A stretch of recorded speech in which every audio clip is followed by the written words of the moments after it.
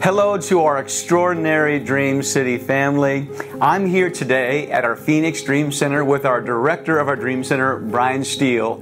And Brian, we are standing today in an amazing place. What is this place? This is the Halle Healing Center at the Phoenix Dream Center. And as we started our human trafficking program a number of years ago, we found that 30% of the girls coming to us were pregnant. And so trying to have that conversation with them about what could life look like for the baby, but also something that we could do in-house for their medical needs, not having to take them all over campus. It helped them to feel really good about being here, getting the medical care here. It's so cool. This place, the Dream Center, is all about life, valuing life, trying to help people live a better life. And we recently now have just acquired a brand new ministry. Talk about that. We did. So this is a ministry that comes along teenage girls who find themselves pregnant. And the youngest that we've ever seen is 9 years old, if you can believe that. Some of the girls many of them are in their early teens, but most of them are around 14, 15 years old. And these are girls who happen to be pregnant, and what's next? What are the options? If you look to the news and the media and the different things, there's a pretty clear option. But there are other options. There's an option for life. There's an option for carrying that baby going full term. And so our Pregnancy Resource Clinic gives a free ultrasound to the girls, explains the options, talks about gestation and what's going on with the little baby, and most importantly, I think, they hear the heartbeat. And when they hear the heartbeat of that baby, it's a whole different decision. That's so cool. Well, if you're wanting more information about how you can be involved in this pregnancy clinic to help prevent abortions and things like that in our community, stop in the lobby on the way out, because we're doing great things to help young ladies. Brian, thank you so much for being here today, and come along with us as we talk today about rethinking life.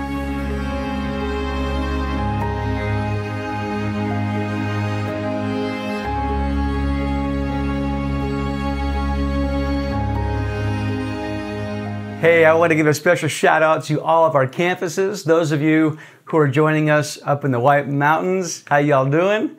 Those of us up in Colorado City, at the Phoenix campus, the Glendale campus, the Scottsdale campus, we love you all. And today I'm here down at the Phoenix Dream Center in their medical clinic. I've been walking around this place, and this is one amazing place. This whole Dream Center facility is teeming with life.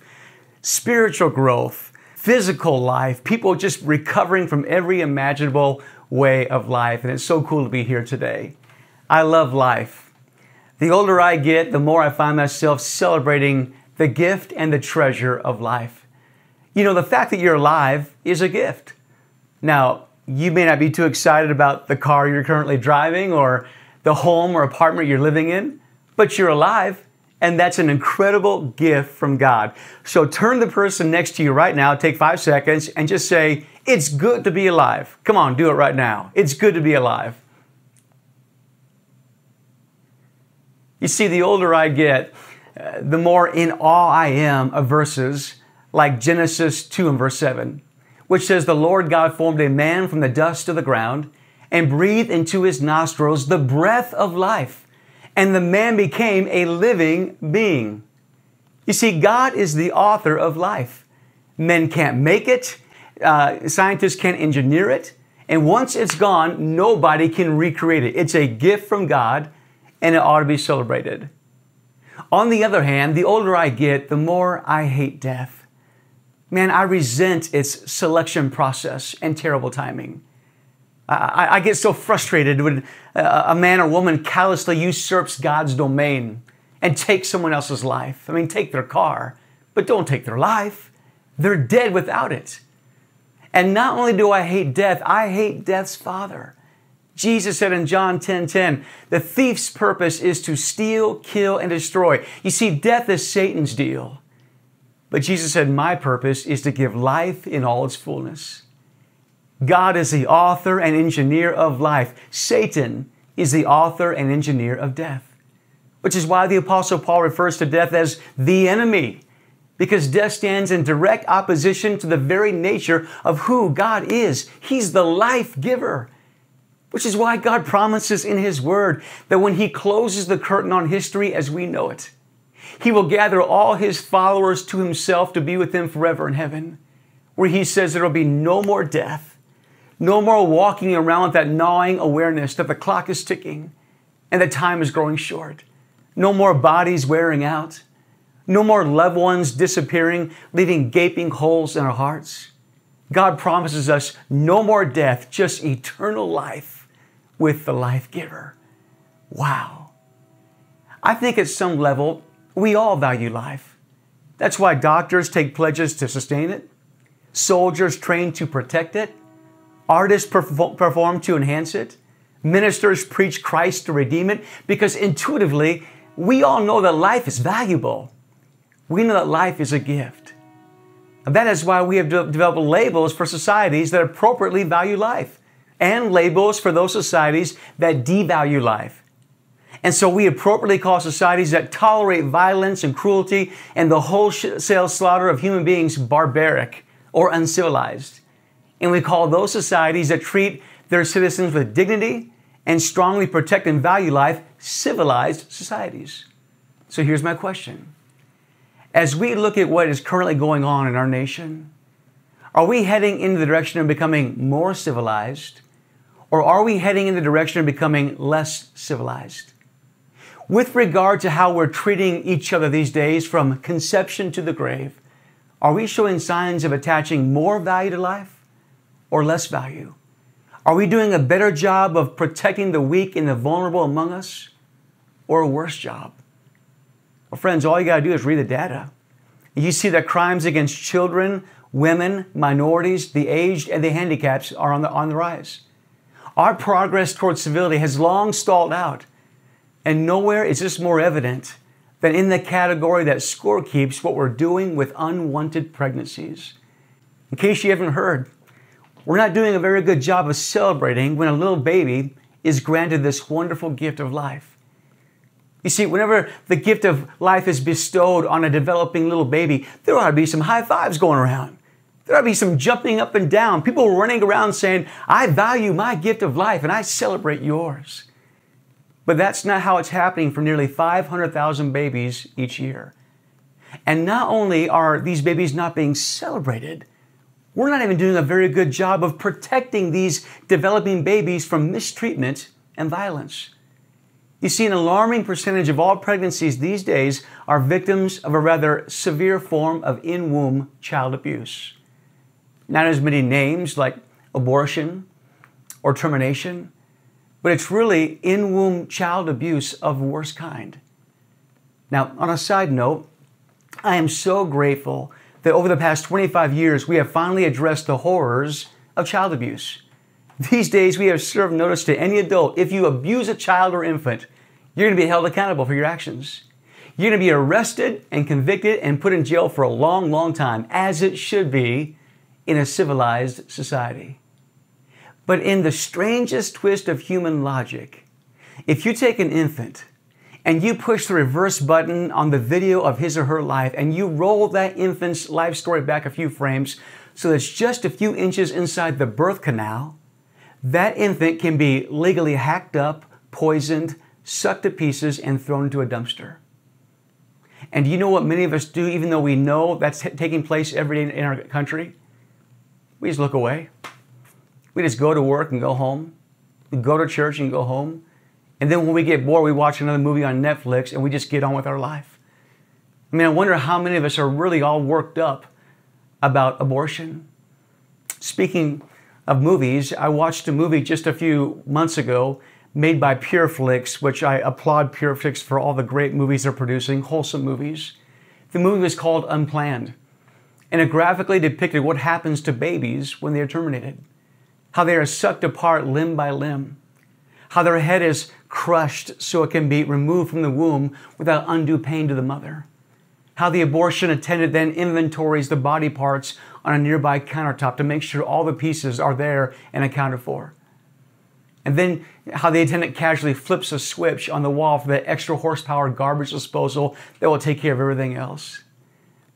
See, these are little babies that had they been born prematurely would have been just fine. They could have gone home that day and laid in a crib in your house or mine. But because of this strange twist in human logic, because they're just a few inches inside the birth canal instead of a few inches outside the birth canal, it's unthinkable what happens to those little infants. I was thinking, I wonder what would happen if I showed that movie at your church location today. I can already hear the screams of protest and the emails accusing me of shock values. Poor taste, Luke. We know that goes on every day in abortion clinics nearby our homes, but this is a church. Let's just talk and sing about the love of Christ. Let's just forget about that and talk about the grace of God. Well, you can relax. I'm not going to show the movie today. But I am going to state to you as clearly as I can 4 reasons why abortion is an unacceptable solution to the problem of unwanted pregnancies. I want to give you 4 reasons why I think we all need to rethink this area of life. Here's the first reason. The first reason is what I call the bioethical reason. Now listen carefully. Since the 1973 Roe v. Wade Supreme Court decision, women have been filing in and out of abortion clinics in order to remove what has been referred to as those little spots or lumps of worthless tissue. And everything was going just fine for about 15 years until the invention of ultrasound and the advances in fetology. Suddenly, when a woman went into their doctor's office to check out their pregnancies, a little probe was put on their stomach. And they looked at a little video monitor and they could see that it was not just a lifeless lump of tissue in there, but at 9 weeks or 11 weeks, they could see a little baby with little arms and little legs and a little head and a heart beating, a little human being in there with a desire to do backflips in there, whether their mother liked it or not, you know? When ultrasound came of age, it was a serious blow to the pro-abortion crowd, because no longer could the lab workers and technicians and doctors say, we'll just take away the little spot. It was more than a spot in there. It was a human life. About that time, the world-renowned French geneticist Jerome Lejeune went on record as saying this: to accept the fact that after fertilization has taken place, a new human life has come into being is no longer a matter of taste or opinion. What was he saying? He was saying, as scientists, we don't even debate anymore when life begins. It happens at the point of conception. Another doctor named Jaime Gordon writes this: the question of when life begins is no longer a question for theological or philosophical dispute. It is an established fact. Life begins at the moment of conception. Friends, listen, all the research is complete on this issue. The biochemist, the geneticists, and the fetologists are all in agreement on this. Human life begins at the moment of conception. That's a scientific fact. It's unarguable. Now, this kind of presents an ethical problem of whether to call the termination of a human life inside the womb something different than we call the termination of a life outside the womb. Because outside the womb, we call the ending of human life killing or murder or homicide. So what then should we call the termination of life when it happens inside the womb? Can you see the ethical problem here? If a fully alive human being is a few inches inside the birth canal, then doctors can legally collect a handsome fee for snuffing out its life. And then the abortion doctor can go to the movies that night and eat popcorn. However, if the fully alive baby is a few inches outside the birth canal and someone snuffs out its life, there's moral outrage. Lock that guy up and throw away the key. It seems to me that the geographic position of a baby with respect to the birth canal is a pretty critical factor, don't you think? I mean, if you're a baby in the womb right now, you probably ought to do a little less thumb sucking and a little more strategic thinking about how you're going to get yourself outside of that womb. I mean, if I were in there, I'd be saying, I want out of here. I'm fair game when I'm inside of here. One doctor described his dilemma this way, a dilemma that's happening in his hospital. He says, you know, it's a real problem. On one floor of the hospital, we specialize in keeping premature delivered babies alive. Little tykes about 16 or 20 weeks along that we can hold in the palm of our hands. We can do wonders with these little babies. We can nurse them back to full health and they can live full lives. But one floor below that, we do abortions on babies much further developed than the ones we're helping to save upstairs. It gets a little confusing to the hospital staff. You wouldn't want to press the wrong button on the elevator, would you? So friends, my first main reason why we need to rethink abortion is because bioethically, the practice of abortion is indefensible. It's the killing of a fully alive human being who just so happens to be on the wrong side of the birth canal. And by the way, all the rhetoric we hear these days about a mother's rights over her own body sound a little hollow when you start to understand that there is a fully alive human baby developing in the womb of that mother. And if you really do believe in the individual rights of all human beings, then you have to admit there's two individual rights that must be taken into consideration: the baby's rights as well as the mother's rights. But you know, the way our current laws read, the baby has no rights at all. They don't exist on one side of the birth canal, but they exist in full just inches away on the other side of the birth canal. So again, I would say to any womb-bound babies right now who can hear my voice, get out of there as fast as you can. It's a lot safer for babies outside of the birth canal. I have a second reason why I believe abortion is an unacceptable way of handling unwanted pregnancies. And this is the psychological reason. Simply put, mothers that abort their babies wind up with deep regrets and gaping emotional wounds, some of which never ever seem to heal. Now, admittedly, not all women. Planned Parenthood and other pro-choice organizations will tell you that there are certain women who can go in and get an abortion, then a couple of years later go out and get a second abortion, and then a third abortion, then a fourth abortion, and it doesn't seem to faze them at all. I hear there are women around like that.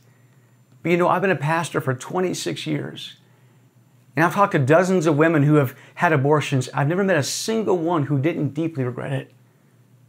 Luck of the draw? What do you think? I mean, maybe the next 15 women I bump into are going to say, you know, I had one. It was like going to the dry cleaner to get a spot removed. No problem at all. But I really doubt it. When I announced I'd be speaking about Rethinking Life, I started receiving emails and letters from women at Dream City who've had abortions. They would say things like this: Luke, please tell pregnant women who are trying to make up their minds about whether or not to keep or abort their babies, please tell them to call me. Here's my contact information. I promise I won't preach at them. I won't judge them or shame them. I just want to tell them my story and show them my wounds that I carry in my heart.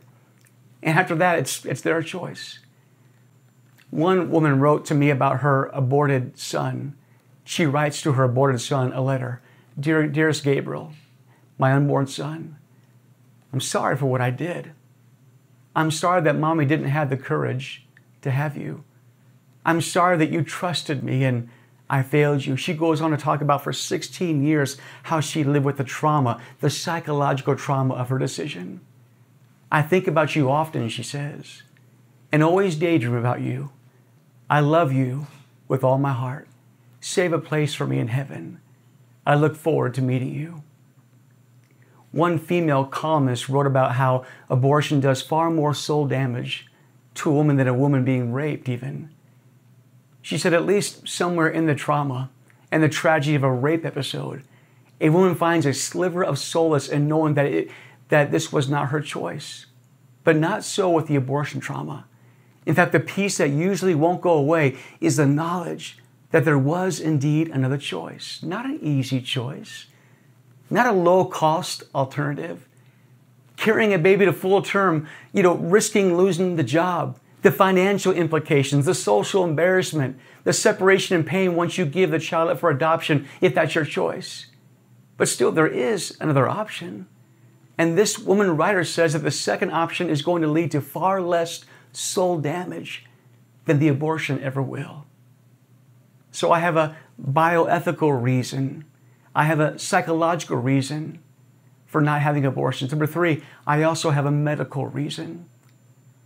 Another letter from a woman here at Dream City goes this way. I had an abortion when I was 16 years old, and I have regretted it every day of my life. When I see mothers with their children at church, I'm so happy for them. But there's also the sadness in my heart of knowing that I will never be able to have a child of my own due to my abortion. My abortion left me unable to have children. I took a life, but I thank God for the healing I have found today. God is using me as a leader in our post-abortion group here at Dream City Church. Now, friends, I could spout off stats that show dramatic increases in the risk of infertility and miscarriages and premature deliveries, for women who've had these abortions, but maybe hearing about the medical risk associated with abortion from a woman who actually owned and operated abortion clinics might bring more credibility to my concern. See, for many years, Carol Everett owned and directed abortion clinics. She became very wealthy in the process. You do know that money drives this whole thing. It's money and greed that fuels the entire abortion industry. And while Carol Everett became very wealthy owning and directing her abortion clinics, she became also disillusioned, primarily because of all the medical damage that was being done to these women who were getting abortions. And her disillusion led her to do some soul searching, which led her to the cross of Jesus Christ, where she gave her life to Jesus. She got out of the abortion business and she wrote this book called Blood Money, in which she lifts the secret veil off what goes on in the abortion clinics around the country and of how many medical complications actually occur in the business. And I would encourage you to buy the book and, fasten your seatbelt, because it is information you will never ever hear from Planned Parenthood or the pro-choice folks. Well, lastly, I have a biblical reason. Now, granted, there is no verse in the Bible that says, "Thou shalt not have an abortion." But there are scores of passages in the Bible that tell us to celebrate and affirm and protect the gift of life. Jesus again said in John 10:10, "I've come to give you life in all of its fullness." He said, "I'm all about life. I'm all about the quality of life. I'm all about eternal life. I'm a life-affirming Savior," Jesus said. In fact, God is so pro-life and so pro-quality of life that He's given us all kinds of scriptures in the Bible telling us that life is so precious and that we ought to treat it so carefully that we shouldn't even strike each other, which would diminish the quality of life. We shouldn't even speak harshly to one another. God says, don't take the shine off this wonderful gift of life by hitting each other or speaking unkindly to each other. The sixth commandment says it about as clearly as can be said. Exodus 20 and verse 3, "Thou shalt not kill. Thou shalt not trespass into the domain where God alone decides, when He's going to spawn life and when He's going to number someone's days and say that's enough. That's God's exclusive territory." Then there's this major theme that runs all throughout the Bible of God having a heart to protect the afflicted and the helpless and the vulnerable and those who have no power or voice. And God commands us to do the same thing. Make no mistake about it. When Jesus said, "I notice when a single sparrow falls from the sky," that same Jesus also notices and cares when a freshly conceived baby, miraculously developing in the safety of its mother's womb, is suddenly subjected to a nightmarish attack that ends its life before it sees a single smile or a sunrise. So that's my biblical concern. The Bible clearly says, "Thou shalt not kill." So, those are the 4 reasons why I think abortion is a totally unacceptable solution to the problem of unwanted pregnancies. And I'm asking you to rethink these topics: the bioethical reason, the psychological reason, the medical reason, and the biblical reason. Now, I want to close this message by giving a few challenges to every person hearing my voice today. Here's the first challenge. I want to challenge you to rethink life. I want to challenge you to come to your own well-informed conviction on this issue of life and death. It's so easy to hear the sound bites on the evening news and read the bumper stickers and billboards and just climb on the bandwagon with one group or another without ever having done authentic reflection or deep personal soul searching. That's a very low integrity approach to establishing a conviction on this issue. I know some of you came here today with a pro-choice or pro-abortion position. I'm glad you're here. We welcome you here. We hope you make this your family. But my question to you is this: why do you hold that position? Do you know why you hold it? Could you defend that position? Could you defend it against the bioethical reason not to have an abortion? Or the psychological reason? Or the medical reason? Or the biblical reason? Have you done your homework on this issue? Really? Or have you just climbed on the bandwagon with a group you thought was right? without really thinking deeply about it, at a soul level. I hope you will do that, because the stakes are really high, not just for mothers, but also for babies. Others of you came here today as pro-lifers. You know the slogans and the rhetoric, but have you really done your homework? Would you be able to give a compelling defense of your position if asked to? You really need to do that. We've all got to do our homework on this, friends. So I would encourage you to stop at the table in the lobby before you leave. Pick up some resources. Read up on this issue and make your conviction on this matter. Here's my second challenge. I challenge you to take action with integrity. Action with integrity. We've all seen the past years how some Bible-carrying pro-life activists have crossed the line of integrity that has discredited the God that we worship. Like the so-called Christian who gunned down the abortion doctor while he was in church a few years ago. How does that moral map work? I'm a pro-lifer, therefore I will end your life? How does that moral map work? It doesn't. It's an outrage, and it's not the way of Jesus Christ. 1 Peter 3:9 says, never ever return evil for evil. Never. Ephesians 4:26 says, be angry. There ought to be some outrage in your spirit about what you're hearing here today, some of this stuff. But Scripture says, be angry, but do not sin in your anger.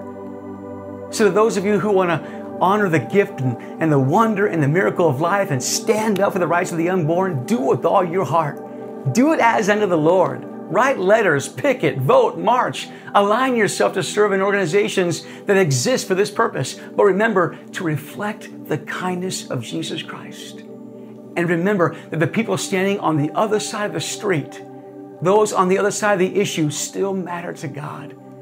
He loves them too, and He wants to reach them. Here's my final challenge. I just want to say a few words, really hopeful, encouraging words to those among us who have had abortions. Or maybe you have paid for someone to have an abortion, or you've counseled someone to have an abortion. Some of you knew that I was going to be talking about this subject today, and I can't even imagine how you've endured sitting through this message. I can only commend your courage for having come today and listened to this message. And I've read many of your soul-wrenching letters and emails, and I've wept with some of you around these altars. And I feel like I have to remind you today of the words of God through the prophet Isaiah, who said in Isaiah 1:18, though your sins be as scarlet, they can be as white as snow. Though they be red as crimson, they can be made as wool. Can you take in those words today? Can you breathe those words into your spirit?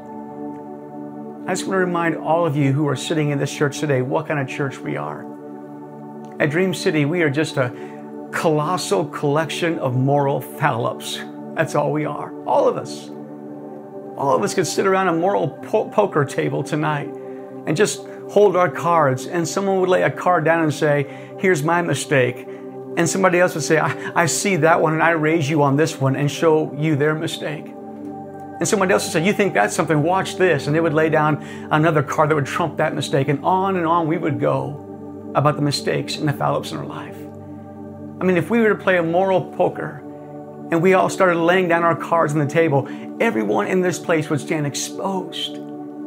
That's all we are. We're sinners. And some of our moral foul-ups are just as serious as your foul-up when you terminated your pregnancy. You see, we're in this thing together, friends. We're in this together. And God would say to all of us together right now, I want you all to lay your cards on the table. I want you to expose your moral failures to the light of my holiness.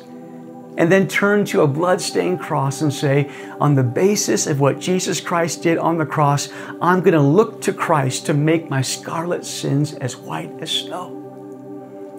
Next weekend, we're going to be baptizing people at every campus. And we're going to have a big cross at the base of that pool before you enter, where people can write their worst sins down on a piece of paper, and before they get baptized, just pin them to the cross. That's what you've got to do with your mistakes that you've made, especially in this area of your life. You got to take them and pin them to the cross and say, I bear it no more. Christ bore the penalty and He paid the price for that sin. Then you got to get up and walk out of here in the fullness of life, liberated to live a new life in Jesus Christ in anticipation of eternal life with Christ. God, the author and engineer of life, wants us to live our lives that way. Let me pray for you. Heavenly Father, I pray in this moment that You would pour out Your big bucket of grace all across the people at all of our campuses. I pray that right now people would turn their hearts to You. In Jesus' name, amen. I want to thank you for watching this message today. I believe that right now, as you're watching this video, God is speaking to your heart. God is speaking to you about a new life, a new future, a new hope. The Bible says that the way we connect with God is we actually call upon the name of the Lord. The Bible says, "He who calls upon the name of the Lord shall be saved." It's almost like taking your cell phone out and making a call to somebody that you really love. You're making the call. And I want to encourage you to make the call to God today. And as you do, He promises to forgive your sins, to adopt you into His family, and to give you a hope and a future. So today, if you are ready to call upon the name of the Lord, would you just close your eyes right now and just sincerely say these words to God? Dear Heavenly Father, just say those words. I ask You today to be the leader of my life. I ask You to forgive me for my sins and adopt me into Your family. I want to be a Christian. I want to follow Jesus. So I give You my heart today. Thank You for hearing my prayer. Thank You for forgiving me. In Jesus' name, amen. The Bible says if you prayed that prayer, He heard you and He forgave you. So I want to say to you, welcome to the family of God. Go find a great church to be involved in. If you don't have one, come join us here at Dream City, and we'll help you live out the Christian faith and grow closer to Jesus. God bless you all.